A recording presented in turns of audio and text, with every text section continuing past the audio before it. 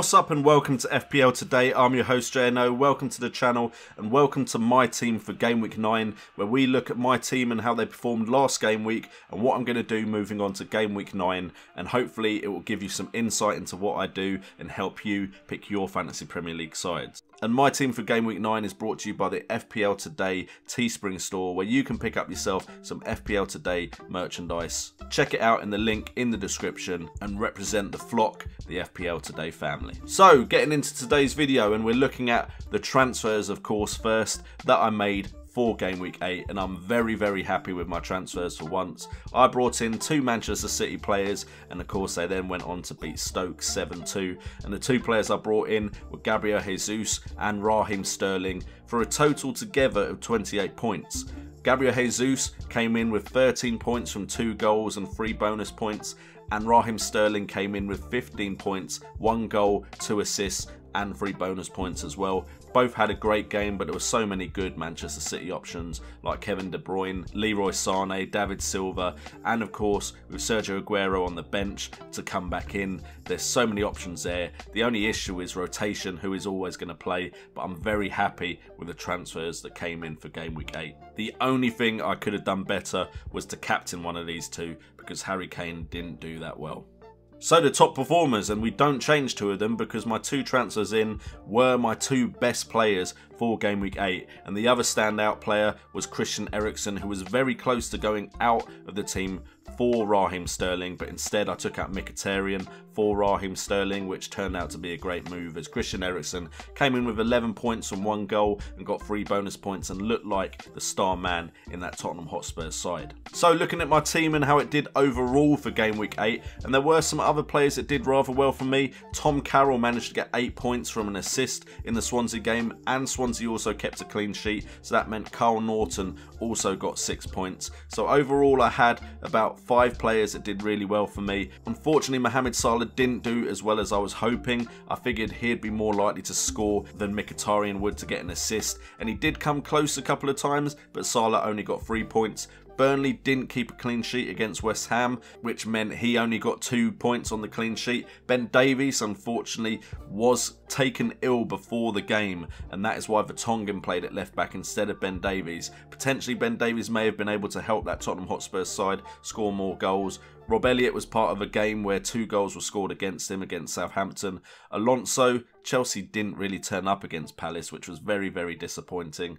And then Harry Kane didn't really do much for me, and Nias didn't even start, came on as a substitute, which is okay because I didn't really have anyone else on the bench to come in for him, with Foster, Davies and Chalobah all with doubts even to play for the next game week as well.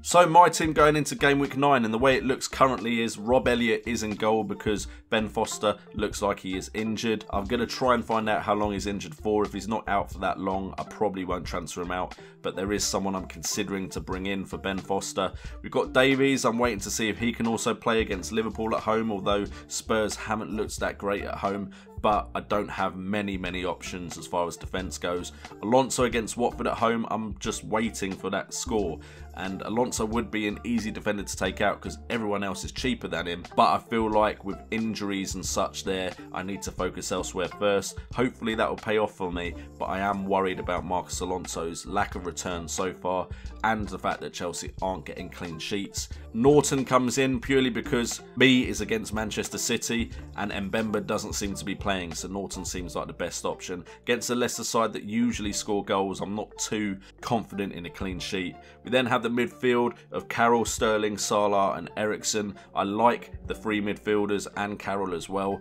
After his assist, I'm hoping that opens the floodgates for Carroll to get more assists. Sterling, great option against Burnley. I'm hoping for a similar performance as they had against Stoke. And Liverpool and Tottenham Hotspurs are sides that can perform in any game at any given time. So one of those 2 may get transferred out, but I doubt it at the moment. And then up front we have Nias, Jesus and Kane. Nias probably needs to come out of the side, although I'm not sure who I'd bring in for him, which is the main issue there.